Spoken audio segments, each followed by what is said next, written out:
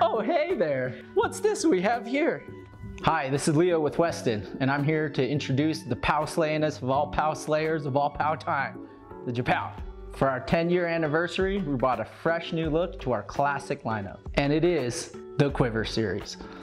These crisp, clean, cohesive graphics are brought to us by the talented Brooke Rubel. Each unique icon is inspired by the board name and model. The graphic on the board gives nod to where the board was meant to be ridden. In this case, that good old frozen ocean. The cutout in the tail and the wide and pointy nose allows the board to stay afloat in the pow without burning out that back leg. The camber profile of this features a generous rocker in the nose to keep the nose up and camber underfoot to really lock in that carve. The core on the Japow is a sustainably sourced poplar and bamboo blend, which provides a nice surfy feel, but also damp when plowing through the chunder. The flex on the Japow is rated at a 6, but it's actually a progressive flex. So it's stiffer in the tail and softer in the nose to keep control and to keep playfulness in the float. This board, like all the boards in our line, features a polyamide castor bean sustainably sourced top sheet.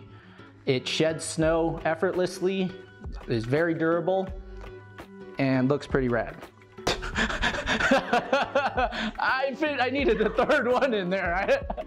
The carbon stringers on the Japow in both the solid and the split are V-shaped, running the shape of the tail to give it stability and pop. Along with the rest of the boards in our lineup, we utilize polyurethane for our sidewall material. This material improves dampening and durability and reduces waste in the manufacturing process. For the base material, we use a high-end Sintered 4000 base. This base is super fast and easy to repair. This board, like all of our splits, features split tech, which has 3 unique features. First is active latching clips from Karakoram, which actively pulls the board together when in ride mode on both the center latches and on the tip latches. Second, we have off-centered toe bracket inserts, which allows for the nose to stay up when you're breaking trail and when you're doing kick turns. The last feature is the holeless bases, which instead of a through nut and screw, it's just an insert so there's no hole on the base for a very clean look and easy to repair.